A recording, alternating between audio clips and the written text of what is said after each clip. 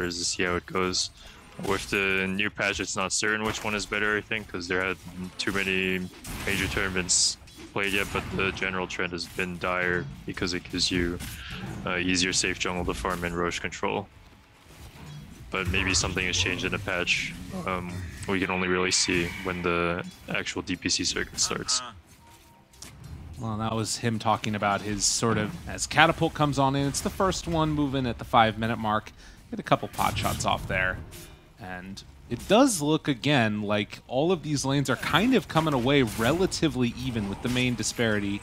Just being a slight win right there for Gunnar at the moment, although this is a big one. If he can make it happen, leap in and leap out, and, well, doesn't get to leap again, did, but died.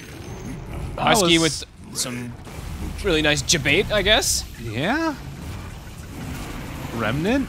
Just drop on down and then TP back out. Didn't have mana to really fight this one. Love underneath the tower. No roots. Gonna get dropped. Doesn't need it. Good rotation. I was wondering, I was literally gonna ask in a moment, is there gonna be that 6-minute rotation that we've seen so much? Nearby to help out. No point spend a mana. But while he leaves, the looming bear. Now's where that pressure really starts to begin. Husky even coming in. Also TPing in the Tusk. Is that a level 6? Yeah, Moo has hit 6, so wants to go for a quick kill. Forward, find one. Walrus punch. Tree is gone. The Fear now connecting. A second Fear. The Snowball doesn't get away. The root comes at the perfect time. Gunnar with all the little tricks on that Lone Druid. Does it again. Gets that secondary Fear, and they get the connection. Now this tower is probably just dead. Do you want to explain the secondary Fear thingy-mabobber for it, or is it... Same thing. Okay. Same concept. The bear... It's alive! Oh my god, it is alive. Well, 9 is not going to be alive. 7-1, 2k gold lead, but more importantly, that tower going down. Can they keep this bear alive? It looks going to be found. And yeah, underneath this ward. I mean, Napkin should know about this, but with Tree nearby, they go. Try and bring him down. That arrow, I think it didn't connect. And now the Snowball, the turn. Yemsun, he gets the ulti off. Oh, and with Lelis nearby and all the regen coming in, he's gonna survive. The CM ulti, they try and find it. Esk going to be able to get the kill. But Esk is in very, very deep, low on mana, pops the bottle, wants to get out of here, does ring around the rosy. Lelis goes back the other direction and realizes he's in the area. Moo trying to hunt him down. Shard's there, brings them both in. It's a pretty long ways out, but in the end, it's one more punch to take him down. And also, bottom, Gunnar takes out the tower. It's already starting to get pretty out of control here. 11-2, 3k lead, pushing out the Morphling, taking the tower mid and bottom, and just beautiful rotation top setting up to defend their Pudge. Even though he does die. Yeah. Moo comes out with the win as the win. Lots of heals. We see that Sunray coming into play, definitely putting them up over the edge so they don't die. And now Napkin, maybe again. Some trouble there. Lelis moves in, they're all punching him down, and Napkin, oh, he tried to turn it for the duel, but Supernova gets off. I think he just gives a duel win if he does get the duel, I'll be honest with you, but... There's a chance. Maybe a little fortunate for him. Oof, how quick things accelerate. Now there's some extremely low-level supports on the side of Thiuth. Level 4 Tree, level 4 Mirana. It's Husky in pretty far. Tries to get out of there, but it won't happen. Good steal by Love of that haste rune. Could have gone south pretty quickly if they'd given that over to Moo. They know. Yeah. They know the state of the game. And they know how, you know, that skill disparity that they do have, of course, as we've seen time and time before from Nouns. This is one of those better teams that has really dominated the region. Husky moves on in, pops the ulti. Napkin in trouble. Going to drop, and Husky gives the tip. Okay, they're all giving the tip. I mean, he dueled a Pudge. Yeah. I think he deserves that tip. That's a Grandmaster Legion who's dueling a Pudge who's way tanking away from him. I think he actually hit him for 0 damage during the duel. So now Esk tries to get out. Remnants away. Gunnar gets the Fear. Connection, bringing down that Mirana. This game feels pretty rough already. We haven't even gotten to see the Morphling get to play, but the whole map is just starting to crumble around them. Yeah. Oh, he's waiting for him. He knows he's over here. Oh, no. Oh, okay, no, it's just I thought he dropped something else. Oh, God. Trying to get out of there. And his courier, well, he's going to get that away at least. It's just the raindrops. This is devastation. Absolutely.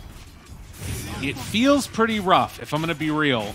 Who does he go for? Yeah. There's a Tusk who can save. There's a Phoenix with Sunray and Egg. Everybody's tanky. There's Rex. Starting to drop lower and lower. The bear getting hit. Moo is there. They get the pullback. Do manage to find a duel and a victory onto Moo. Okay. And with the Supernova down, they actually end up getting punished pretty hard by this. Gunner, he is very low, but the CM ulti over to the side. He's rooted. Gonna be taken apart there.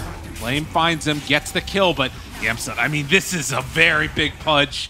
But with the Morphling, it might be enough damage. They try and turn now, see if they can kill him off. It's not looking like it's enough, but Gunner, his bear, it's still alive to avenge him. And, well, the bear might be strong enough. He's going 1v3. It's obliterated. If there was no overgrowth there, that could have just been Yamsum and Husky killing absolutely everybody because they were so stacked up. Right. But yeah, it does catch the CM. It's interesting because I think other routes don't break it anymore. Oh. And that is going to be another duel victory. Only 56 damage at this point. Oh, but this one's hurts. Yeah, that's a rough one. S goes down. Yeah, Trailed is one of those good routes. An actual one, not like CM Frostbite, which is a core is going to get caught up by the Phoenix very soon. Yeah, Olis has had a pretty freaking good game on this Phoenix, and the snowball save. It's there. Oh, Gets caught by the arrow as he was moving into position. Pretty good turn onto this one, but well, with the CM ulti, that's going to be enough for the kill. And now the DD on the bear. Can't even use it yet, not in range. Just waits. Finally has the right cook available. One hit to maul through the Mirana. Is that plus 24? It kicked in right away. I am a liar. I thought that was his ability, wasn't it? No. Okay. Maybe it was. Yeah. Well, whatever. Either way. Now they're kicked in. 56 armor. Jump in. Find Moo, though. That's usually the save. He's getting blown up. Napkin, though, immediately goes down. Husky in some trouble. Actually gets out of there, though. Gets the bear. S wants to chase. Do they have the damage that they need to? Oh, as soon as he gets bitten, that is where it all falls apart. And so Morphling down. Fear and connection for the kill onto 9. The hook is not going to land onto Esk, but the only one that needs to be alive right now is the Lone Druid. Pretty decent wraparound. It'll happen very soon. The team is coming. Yeah, and they're running in underneath the ward. Napkin, he sees Lelis. Does he want to go for it? Don't do it. He's doing it. He went on to Moo here. Moo gonna drop, so gets killed again. They're bullying Moo. Hook finding him. Do they chase Napkin? All right, well, Gunner went in, took out the racks while the fight's going on over there. They are going to get, well, the Legion Commander as well. Gunner's ending the game. He's like, get me out. He's done with this one. Gunner ready to run on in. They can't stop him. They can't take care of the bear again. 4 seconds until a resummon, but more importantly, he can just get the fear and end this one. Moo giving him the tip. The team appreciating what they're seeing as they will end this one off now. Yemsun there. GG is called. Game number 1 goes to Nouns. Nicely done. A couple of decent kills and stuff like that from the side of Thiuth, but I mean, this game was all Nouns, so they just kind of smashed this one. Oh yeah, I was really impressed. I think I was Thiuth. A lot of times when you see these matches, I feel like you know, there's like an early lead that gets built up in the laning stage that feels insurmountable. In this, that wasn't necessarily as much the issue. It felt like it was more everything harm's way. They got to run. Scorched Earth. Yeah, it's doing a lot of damage there. Love in some trouble. Another hit. Has to pop the Fairy Fire. Moo showing the power that he's got. Up top. The sleep. 9. He's in trouble. To get out of there. Has a sleight of fist in the chains, but it's going to be first blood drawn by Husky. Moo liking what he's seen from the other side. Does look like... 4 Ember. You know, the hero does absolutely nothing to Bane. As Napkin getting very aggressive. We'll have 2 Spirit Siphon charges back up, though. But a rotation. Here comes Gunner. Making that move, and 9 is there. 2-second stun with the DD. Napkin goes in. Yemsun low, but definitely not going to die to that. Nine now. He's going to go down. Gunnar gets the double kill, and they've brought in more. Even brought Lelis. Husky has 6 seconds until they have a nightmare, but Gunnar with the slowdown, diving underneath that tower. They find him. They will kill him. And now Esk, he has to be careful too. The nightmare's there. Oh, buddy. That is really scary. Gets the lift back, pulls him in. They bring 9 into the fold. Esk trying to get away. They bring down the Bane. Gunnar, has he gone too far? He has Fairy Fire. Doesn't have a TP, though, for another 35 seconds. Tries to walk through. 9 is there, and I think Gunnar has indeed finally gone a bit too far. He's going to get punished by Esk. Good TP rotations. It was starting to look very reminiscent of all the moves from the last game, but in the meanwhile, Moo gets a solo kill. Yeah, has the urn already, and, you know, Spirit Vessel, the next one up. I think for a long time it was Dagon after that, if I'm not mistaken. It was like E-Blade or Dagon, depending on, you know, player or how, you know, what you're up against. Gunnar moves again. Napkin, incredibly aggressive. Yeah, Napkin's going to get punished again. He's going to get thrown in the bin. That was a 10-second exorcism. Moving in for 9 now. Lift. Pulls him on back into the waiting clutches of a very friendly Viper. Friendly Viper, huh? Yeah. That's Arcane Boots for Lelis. These two supports can continue to be active. You can go Mage Slayer, and then it's actually really effective this game. Versus Coddle, versus Death Prophet. Mage Slayer works, of course, versus Exorcism, so if he gets a hit on him, it will reduce the damage of all those ghosts. So I just love that build because it turns into Bloodthorn and everything too. So Husky Nightmares 1, but is going to get brought down after. Okay. Really heads up play there just to pop the ult. He knew that he was going to go for that Fiend's Grip. Again up top, Napkin. Love, the first one that gets jumped on and will go down. Okay. Napkin forced to run away. Protects his Death Prophet at least. Good job, Crystal Maiden. Kind of Gunnar. They're deep. Son. They spot him. Ghosts are already going. It's half duration. Yule Scepter. Moo runs forward. Finds him yet again. Husky in a little bit of trouble here. Moo still brazenly walking forward and just killed the Death Prophet. They really want some kills. They're like, screw hitting the objective. He just pops it and runs in. Okay. Lift pulls him back in. Do they have a way to break that one? Not right now. Moo getting brought down low. With the Spirit Vessel, it's actually enough for the kill. They run in with the Ember. He came back to life only to die right into the clutches of Yamsun. Esk really low by virtue of that Ember, or rather Viper. And almost does enough damage with the Corrosive. Actually, is it enough to kill Esk? It was close. It's very close, as CM just got two-shotted, by the way, by CK. Actually going to, I mean, and you know, that's all before the nosedive, which isn't the greatest thing in the world, but you know, it's extra damage and all the rest of it. Yeah. The disarm and everything, it's all just going to make Slark's game a lot more difficult. There's now Napkin again. Oh my god, gets pulled to the low ground. In a little bit of trouble on the Bane. Wanted to go in to kill off Husky. It is not going to happen. Oof, Yemsa, new Blink Dagger shown. And Love slowed down, finish, double kill for Gunnar. As they are going to take this mid-tier 1 tower if they have anything to say about it. Can 9 hold off? Can Esk hold off? He's got to be careful. The Blink, the CK's here. Stun, 3 second, pops the ulti, turns, ready to fight, beats him down to death. And just like that, it is enough to catch and kill that Coddle. Game quickly accelerating. A mass amount of physical damage coming from Yamsun. It's magical from the Viper. They've got control galore with Doom and Bane and Rubik. And the Doom comes Doom out. Just gets used now. Onto the Slark, another solo for Moo. Man. He is found. He's going to be finished. 9 goes down to 19-5.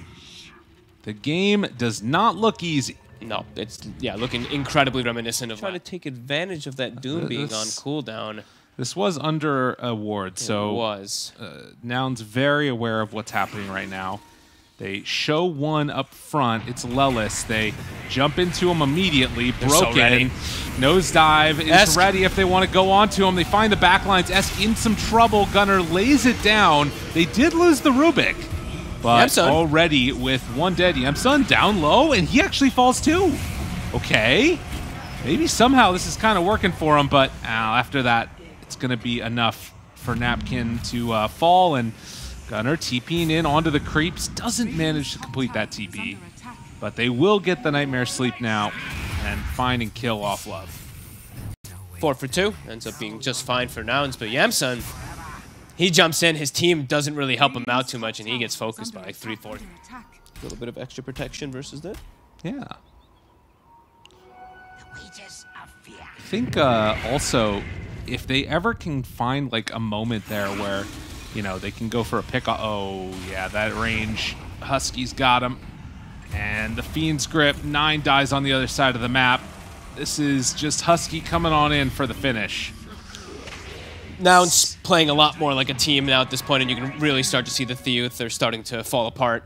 Cores all over the place, not really able to play together. While Nouns setting up beautiful ganks, and they still have Doom, so they can look for another target. Yeah, and they are looking for that Slark, wanting to find Oh, and him. look at Bottom-esque. Finds it. 2-second stun. Another hit lands in from the Viper, and, well, he is going to go down. Yeah, really starting to crumble. 25 minutes. I think Moo's just hunting the Slark. Yeah, if he just gets a Doom on him, he's dead. And they still have that ward. The lift, it will get broken from the Dark Pact. Jump in. Find the Stomp. Punch in the CM. Rooted. Walks away as the CM dies. Moo, cool as can be. 7-1 and 6. Version of the game. No, they did have some moments in laning phase, but really for the last, like, again, last 20 minutes or so, they have been able to do next to nothing to Nouns. Getting in towards a Eternal Shroud next for the Viper. Even more immortal. It's 9. Eternally immortal. Hey, Bloodstone there. Yamsun sending in the illusions. Oh, he had an Aghanims too. Trying to dodge back and survive. They get the lift, and yeah, Coddle, he's gonna go down. No buyback for 60 seconds. Aim on top of him, trying to do what he can. He eats the Viper Strike, and, well, stolen CM ulti now. He's doomed. Lelis ready to go with it. It's a doomed up Slark, and Gunnar helping to clean up the rest of them. As 30 minutes in, this is 3 heroes dead, 9 trying to stop it. Napkin is going to fall too. And I think that this is going to be some buildings going down in just a moment. Surprised they're not calling it here. They just spent the gold on the Coddle. That's likely 2 sets of racks. A full Scotty for the CK. Jeez. Yes, yeah. Nouns. It's looking way better. I mean, you could see that clear separation as a team, and yeah, GG's called. There it is. Very well played by Nouns. I mean, I think that, you know, again, you come on in, you have an idea of the way that you want to run the draft, and they just execute it perfectly. Yep. It's good to be able to see a little...